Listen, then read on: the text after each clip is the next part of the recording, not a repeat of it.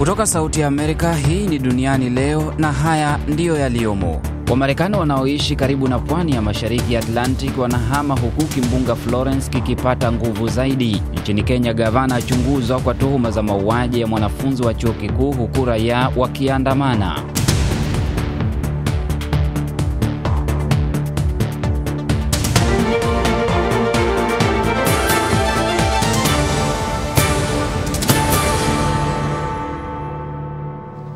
Swadakta, karibu. Mimi ni Kenneth Bwire. Kufuatia mauwaji ya kinyama ya msichana wa chuo kikuu cha Rongo nchini Kenya, Sharon Otieno, Jumatatu wiki iliyopita, idara ya upelelezi imeongeza juhudi za uchunguzi kubaini waliohusika.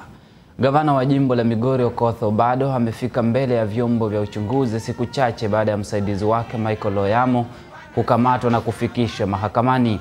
Watetezi wa haki za binadamu mjini Nairobi wameandamana kulaani tukio hilo na kuitaka idara ya usalama kuwatia mbaroni wote waliohusika. Wake under 35 wamekuwa kiuliwa sana na politicians. Ukiangalia kutoka kwa Masikeino aliuliwa na mtu kama Kabogo alikuwa involved. Na mpaka leo tunaona mtu kama Kabogo akienda kwa koti kwa sababu ya hii kesi. Kama wanaume tunasema hii si haki na si sawa. Na kwa yule ambaye amefanya kitendo kama hiki tunasema kuwa justice ifanyike. Tuko na haki ya kwamba Sharon alikuwa amechoose life, anataka it needs to be respected. Si ati na kwa criminalize mpaka kwa kifo yake na bado ya criminalize. Na hii ni problem tumeona imekuwa hapa in our country. Young women and especially women have been victimized and criminalized in the essence of our culture. For us tunajiulizaje culture nani umeculture? Ni sisi wenyewe. Na sisi wenyewe tuko against retrogressive culture. Maafisa wa Palestina wameapa kwamba hawatakubali kamwe kukubaliana na kile walichokieleza ni mbinu za uonevu za utawala wa Trump baada ya kuarifiwa jana kwamba ofisi yao mjini Washington itafungwa. Mpatanishi mkuu wa Palestina Saeb Erekat alisema aliarifiwa rasmi jana na Wizara ya Mambo ya Nchi za Nje ya Marekani ambayo imedai kwamba wanachukua hatua hiyo kwa vile Chama cha Ukombozi wa Palestina PLO hakijachukua hatua za kuanzisha tena mazungumzo ya moja kwa moja na Waisraeli.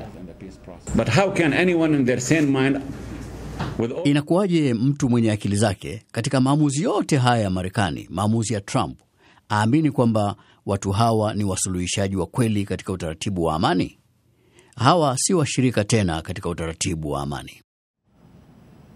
Mshauri wa usalama wa kitaifa wa Rais Donald Trump, John Bolton, alitangaza uamuzi huo akieleza kwamba wamechukua hatua hiyo pia kutokana na wasiwasi kwamba Wapalestina wanajaribu kuiomba mahakama ya uhalifu wa kimataifa kuanzisha uchunguzi dhidi ya Israeli kutokana na vitendo vyake huko Gaza na Ukingo wa Magharibi.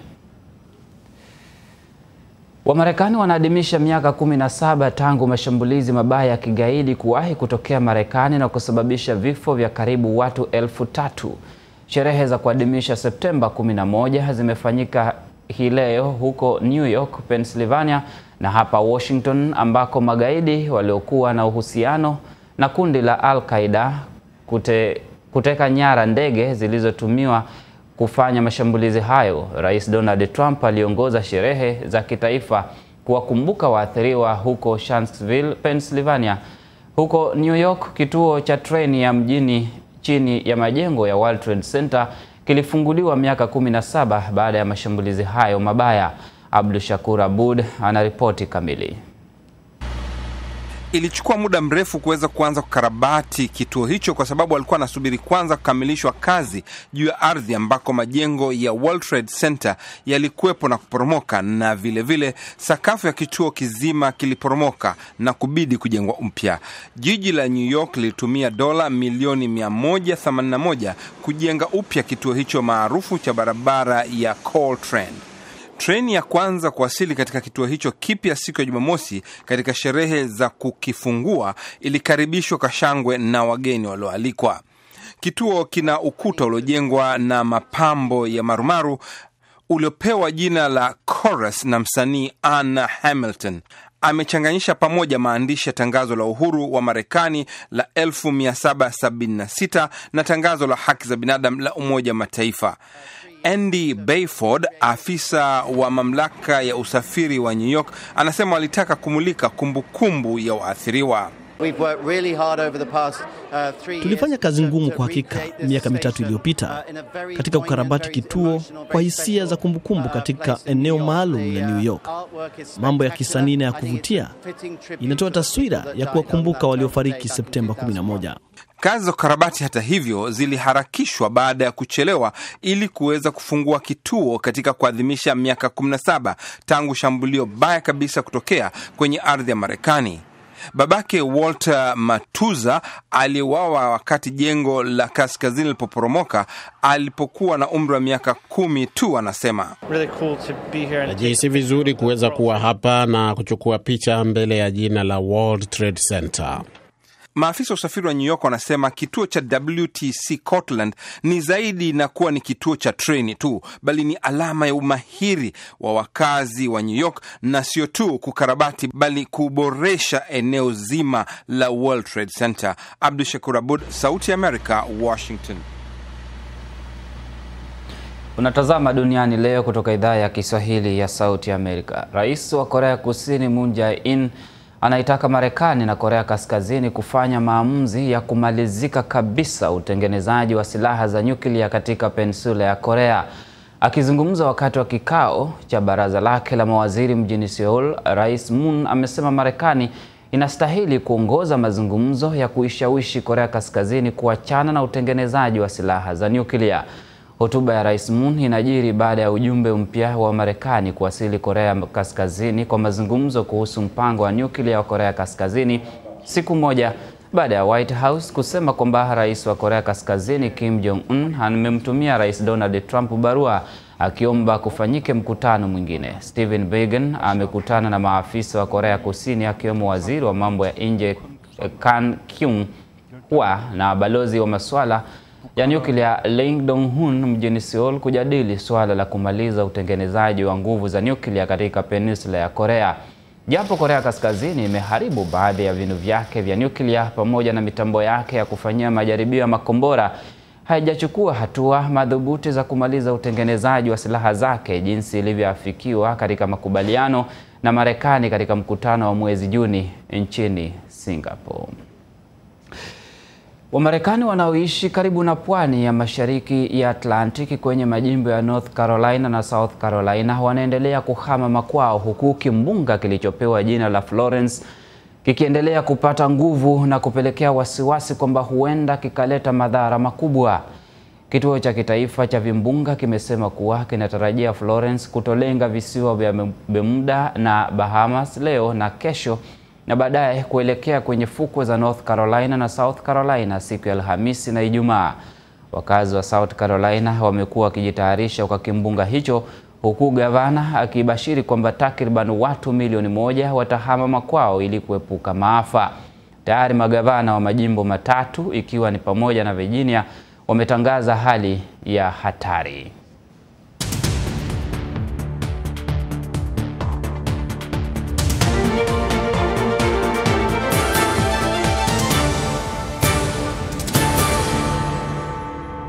Viongozi wa Eritrea na Ethiopia leo wamefungua mpaka kati ya nchi hizo mbili kwa mara ya kwanza katika kipindi cha miaka 20 na kufungua upya mahusiano ya kibiashara kati ya mahasimu hao wa zamani kufuatia kufufuliwa kwa uhusiano wa kidiplomasia.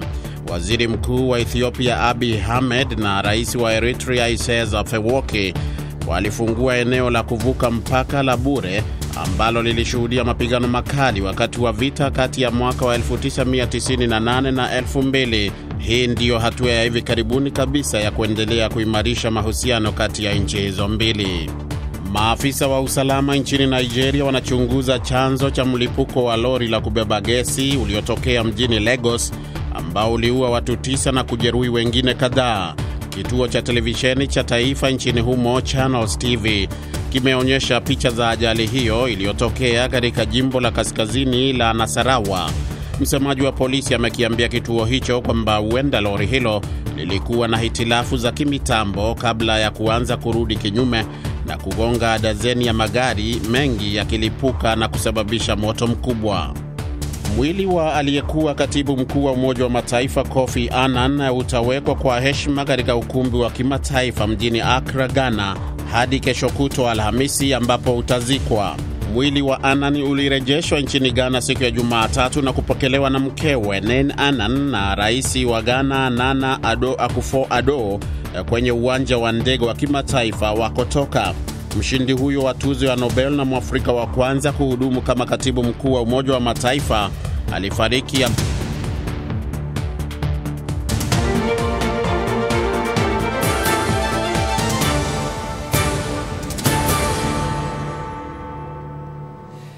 Tuangazie masuala ya afya. Inaelezwa kuwa ufahamu mdogo miongoni mwa wanajamii nchini Tanzania kuhusu ugonjwa wa selimundu ama sickle cell kwa Kiingereza ni moja ya changamoto inayowakosesha fursa ya kupata matibabu yanayofaa wanaougua ugonjwa huo.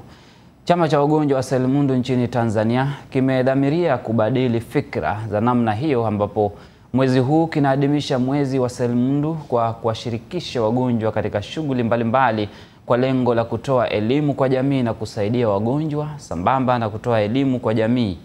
Mwanahabari wetu wa Dar es Salaam Idi Uwesu ameandaa taarifa ifuatayo. Katika kituo cha sanaa kinachojulikana kama Nafasi jijini hapa, hawa ni wagonjwa wa selimundu wakiwa hapa kujifunza uchoraji wa picha. Sanaa kama moja ya njia za kufikisha ujumbe inaweza kuwa sehemu nzuri kwa wagonjwa wa selimundu kufikisha fikra zao kwa jamii na hata kusaidia kubadili mtazamo wa kuwa mgonjwa wa selimundu hawezi kujishughulisha. Wagonjwa wa sickle cell wanakuwa na kufika miaka 18 na pia wanaweza kusoma na kuwa na career, na pia wagonjwa wa sickle cell wanaweza kuwa na familia. Kama mimi hapa nina familia na nina mtoto. Kwa hiyo kwa mwezi huu tumeamua kuvunja ukimya na kuongea zaidi kuhusu sickle cell. Kwa watu wanaougua selimundu, maisha kwao ni kawaida kama watu wengine. Jambo la msingi ni kuhakikisha yale ya kitabibu wanayotakiwa kufanya ili kuweka sawa afya zao wanayatimiza. Sisi tuna uwezo wa kufanya shughuli yoyote. Kama mimi nimeoa na sasa hivi tena natarajia kupiga masna kama kawaida, kuoa mke wa pili. Kwa hiyo yani tupo fresh na tunaendelea maisha yetu vizuri, na fanya biashara na kazi zangu. Kuishi na sickle cell ni maisha ya kawaida kama maisha mengine kwa mimi ninavyoona, kwa sababu ni kitu kile cha kawaida kuamka, kulala, hivyo vitu vya kuumwa hata binadamu wa kawaida anaumwa pia. Monica Nyagasara na Abubakar Kilaza, kwao hii ni fursa ya kudhihirisha kuwa wagonjwa wa selimundu wanaweza kuwa na mchango mkubwa katika shughuli za uchumi na kijamii. Hivi karibuni hospitali ya Chuo Kikuu cha Tiba na Afya cha Muhimbili MUHAS kilitangaza kuanza kwa huduma za kupandikiza uboho, yani bone marrow, katika mifupa kwa ajili ya kutibu selimundu. Hii ni habari njema kwa wanaougua ugonjwa huu hapa Tanzania, na tayari madaktari kadhaa wamekwenda nchini China kupata mafunzo ya kibingwa kutibu ugonjwa huu. Mara baada ya kukamilisha uchoraji wa picha hizi, zitaenda kuuzwa katika siku maalum ambayo imetengwa kwa ajili ya kuzionesha kwa wadau, na fedha zitakazopatikana kutokana na kuuzwa kwa picha hizi zitapelekwa katika kusaidia wagonjwa wa ugonjwa wa selimundu ama sickle cell.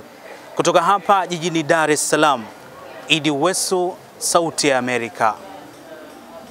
Shukrani sana Idi Uwesu kwa taarifa hizi na nyingine nyingi. Tembelea ukurasa wetu www.voaswahili.com ama ukurasa wa Facebook VOA Swahili. Pia utaweza kupata pale matangazo yetu ya redio. Asante sana mtazamaji kwa muda wako kuweza kufuatilia Duniani Leo kwa leo. Kwa niaba ya wote walioshiriki kutoka Washington DC, mimi naitwa Kenneth Bwire na kutakia usiku mwema. Hadi kesho panapo majaliwa, basi tutakuwa na habari nyingine kama hizi na nyingine nyingi, ikiwemo pamoja na masuala ya teknolojia na burudani na mengine mengi. Bila shaka usikose kujiunga nasi na tutakuletea hayo yote. Naitwa Kenneth.